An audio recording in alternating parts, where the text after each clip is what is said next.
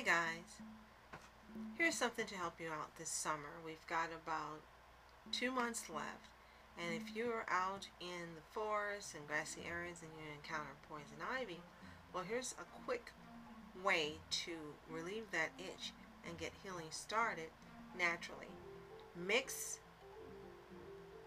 oatmeal with water until it becomes a paste, and then apply it to the affected spots for 10 to 20 minutes. Or, if you're in a place where you've got a tub, add a cup of oats to a warm bath and soak for 5 to 10 minutes. I recommend this because you've got companies that make these products and they come in pre-measured envelopes, but for 6 envelopes you may pay $10. You can get oatmeal, even cheap oatmeal, for under $2 and make these up yourself. So, if you encounter poison ivy, here's a quick help for you.